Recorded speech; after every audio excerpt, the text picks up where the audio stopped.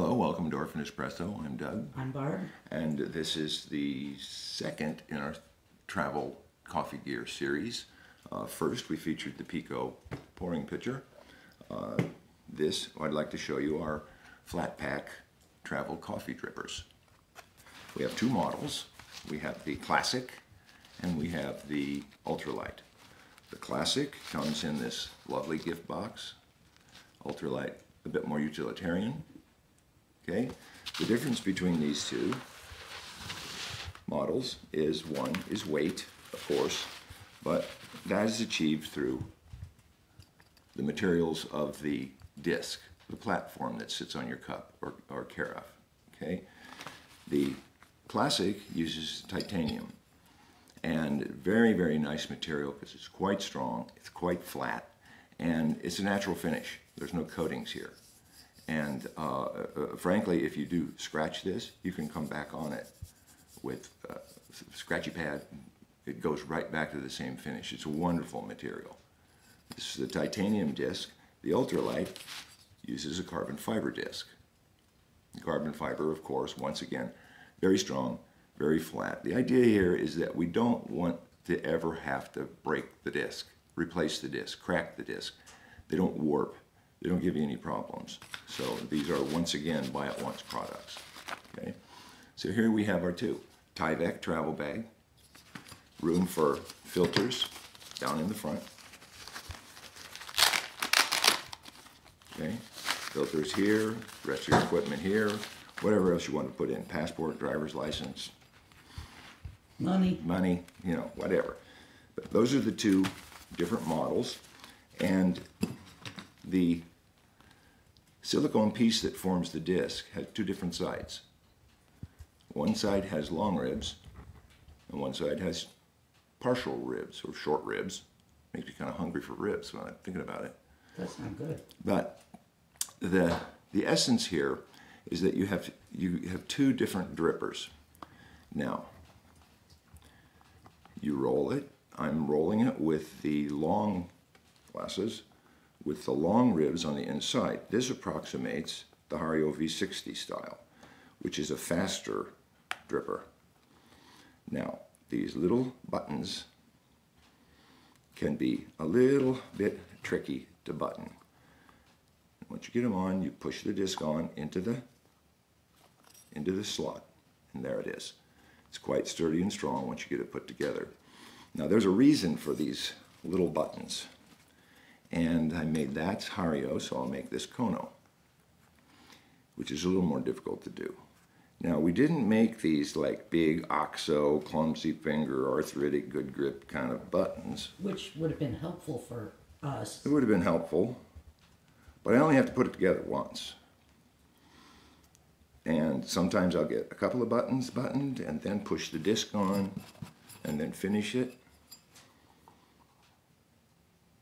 Push on the disc so it snaps into that little groove. Then I'll go back in here. See how I'm doing that, pushing my buttons on. This has to do with manufacturing first.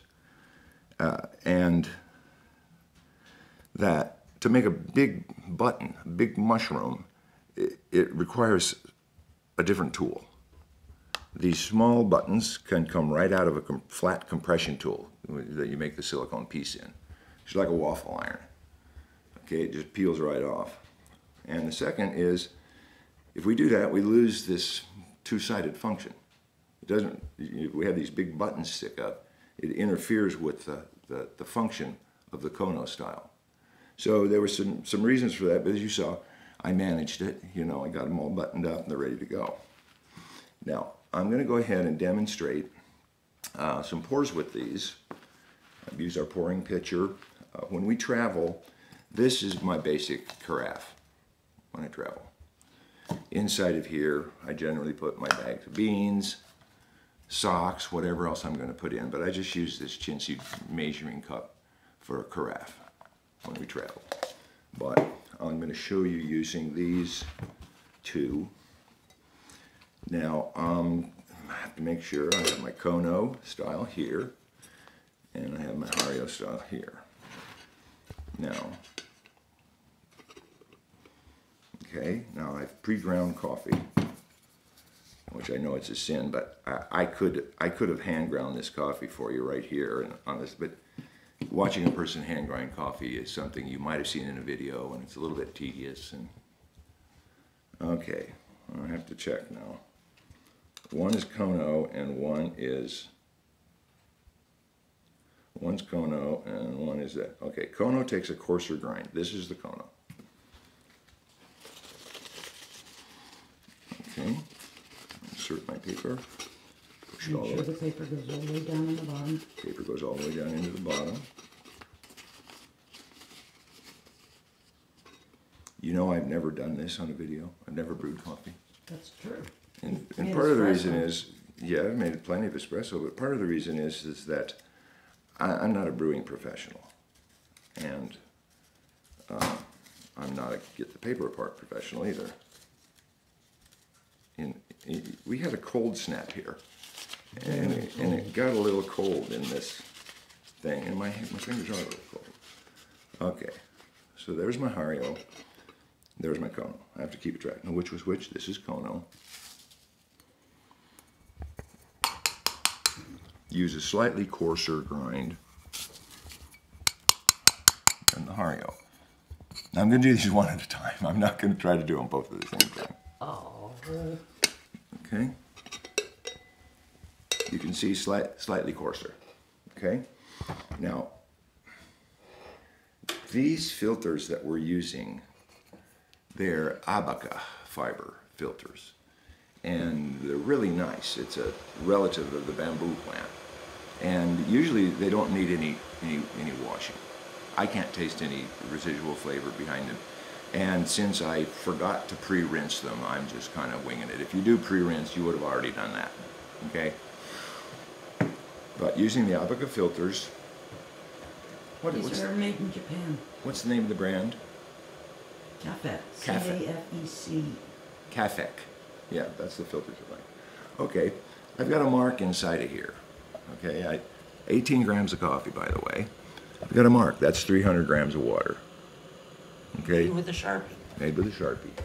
I've got my vessel over here. God, I waste a ton. Another thing is I never really brewed coffee sitting. I guess I have. Okay. Now, of course, I didn't set my gate. Yes, it is set, thankfully, for Kono. Now, I've got my 300 grams. Hold it in my fingertips. Let me move this so my wing is not right there. Okay. So, just like many coffee methods, first I'll do about a 50 milliliter bloom. Now, I'm on the smallest opening on this flow control gate. I'm on the number 3. And once again, when we travel, I don't take a scale. And the control that I get on this little stream is that I can actually do that amazing Japanese slow style. That requires an extremely fine grind and a lot of precision. The first person that ever demonstrated pour-over coffee to us is Casey. Yeah. Casey Klein. He was in Topeka at the time. Is he still there? No. And he emphasized that we wanted the coffee to exit at about the same speed as you added the water. Now, I have reached the point where the liquid is up above the ribs inside. And the filter is pretty much sealed against the sides. So I can just keep coming in. And I once saw a Stumptown video, sink the dark spots, sink the dark spots. I thought that was pretty good advice for a person who just wants to make a good cup of coffee, not create art. A good cup of coffee is art. On this one, you see, I'm keeping the flow really close to the surface because I'm just kind of laying the water on the top and I'm letting the new water just travel through the coffee bed. It's a low agitation. Yeah, that's just, no, it's not the way everyone does it. Some people do pulse pours on a Kono. But I find that this method, especially if you're traveling without a scale, it's quite repeatable. And I just keep coming on until I'm just going to pour out all 300 grams of water.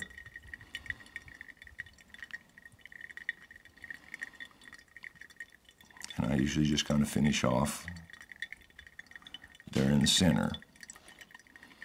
I've probably gotten a little fast because I'd really like to have that water disappear right at the last of my pour.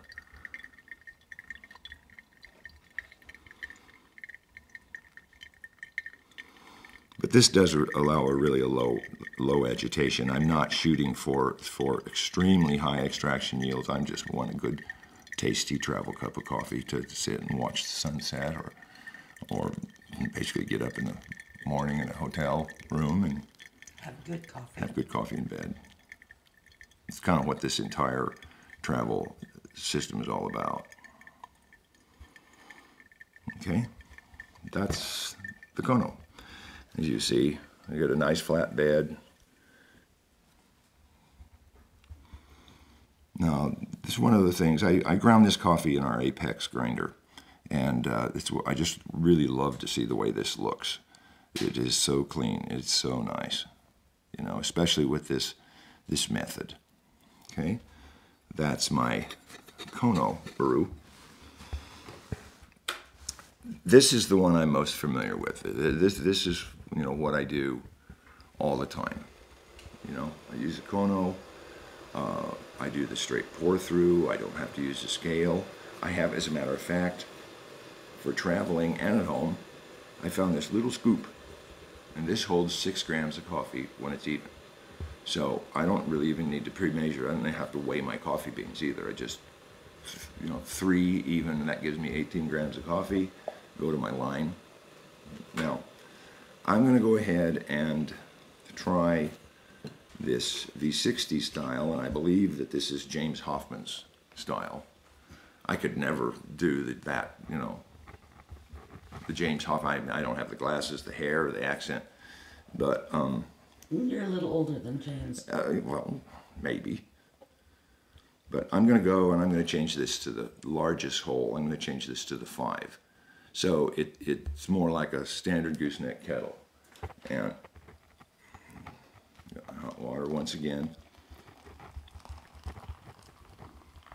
You know, I think he does 30 grams of coffee and 450 grams of water or something, but in this small brewer. So first I'm going to come in.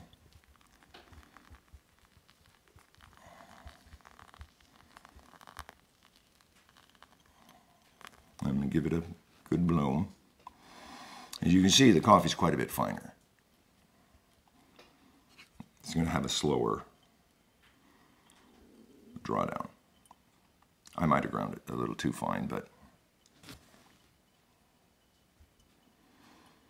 And I might not be able to pull the Hoffman off, because what he does is he blooms and then he adds all the water to a fairly fine grind, okay? So I might have to end up doing a pulse pour on this. See, I'm adding the water fairly fast, fairly high agitation.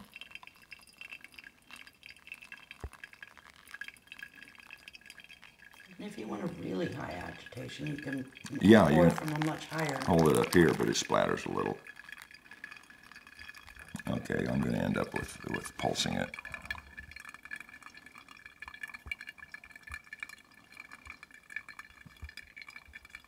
I might have ground just a little too fine to get that.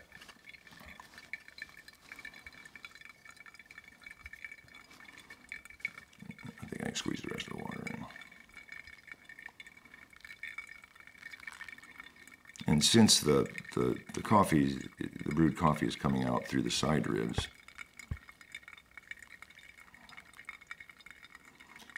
had I used the same grind as I did with the Kono style. Okay, but once again, no scale, no muss, no fuss. If you're familiar with the old Melita style, the Melita cones is that you bloom and you fill the whole thing up to the top. That's basically what the Hoffman method is. Okay, but this allows the full ribs, allows faster movement out of the filter. And had I used the grind for my Kono, it would have been way too fast out of the filter. My drawdown would have been quite rapid. Okay, but I ground this on the Apex and at about a click number 3 or 4, something like that, from fine. So as that draws down, I think I don't really have that much more to say. I'd like to see what this coffee bed looks like, just for fairness, and plus for my own information. But this is the Flatpack. It does just what it does, is packs flat. We have the ultralight and we have the classic. We also have, our vessels. This is a new fixie item, which is a lid that you can use if you're going to pre-grind or you're going to take your beans with you. You can pop these in and you can take enough beans for a few brews, and that's looking a little slow, but it's probably going to be pretty good, actually. But once again, now we're getting down there, and you see it, Barb? Mm-hmm. That's why I love the Apex. There's no mud. That moment where the water just disappears. It's just so beautiful. Anyway, we've got a lot of coffee to drink. Thanks for watching. And this was the Orphan Espresso Flatpack Classic and Ultralight Travel Coffee Brewers.